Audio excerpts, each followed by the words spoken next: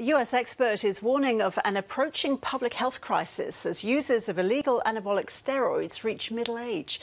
In a study published in the US this year, 3 out of 86 steroid users had suffered a heart attack by the age of 45. Here's Harrison Pope from Harvard Medical School, who's presenting new US research to Australian health experts in Melbourne today. Welcome, Harrison. So what are we now learning about long-term anabolic steroid use? Well, we're just beginning to scratch the surface of the long-term effects of these drugs. And the reason is steroids have been around since World War II, but they were not widely used by ordinary rank-and-file guys in the gym here in Australia until about the 1990s. And therefore, the oldest members of this population, people who started steroids in, say, 1993 when they were 20, are only now reaching middle age and entering the age of risk for some of these long-term diseases. So only now are we beginning to see the long-term cardiac effects of hardening of the arteries, potential heart attacks, as you described, possible strokes, impairment of the heart's ability to function. All of these things are beginning to crop up, and we're quite worried, both in America and elsewhere, that these will accelerate over the course of the next decade. Well, how long have these people who are having heart attacks and strokes, how long have they been taking the steroids? But you'd think that they would have stopped taking them at some point.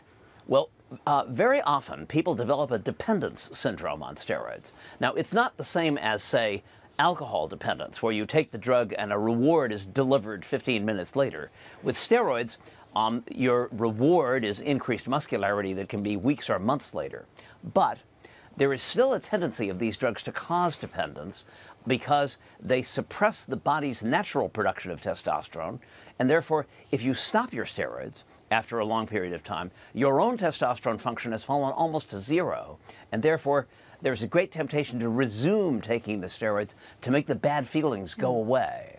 And this, plus other factors, causes about 30% of steroid users to get a dependence syndrome where they go on and on and on taking these drugs, and often will accumulate 10 years, 15 years of lifetime exposure to these drugs, which is when the long-term effects start to build up. So what are the implications then for the health service? Well, the problem is that we don't see these people very much. Steroids typically are first used in the mid-20s. The median age of onset is about 23.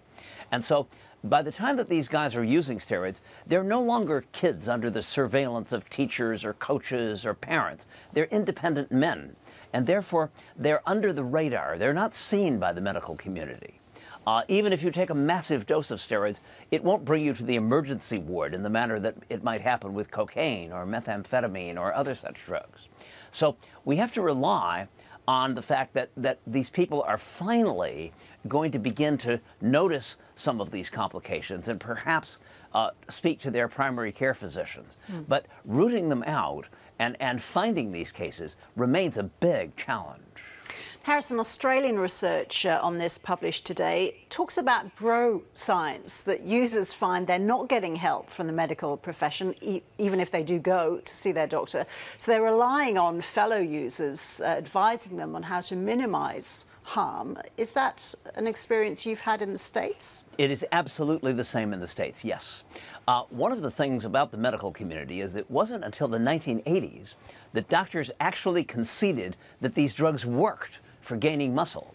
And it's been a source of great embarrassment to the medical community, as you might imagine, that it took us so long to recognize what was so patently obvious to the athletes themselves. And so, understandably perhaps, there is a suspicion of medical professionals among steroid users, and very few doctors who are truly well educated about these drugs. This is something that needs to be more systematically taught to the next generation of physicians. Professor Harrison Pope from Harvard Medical School, thank you. Thank you.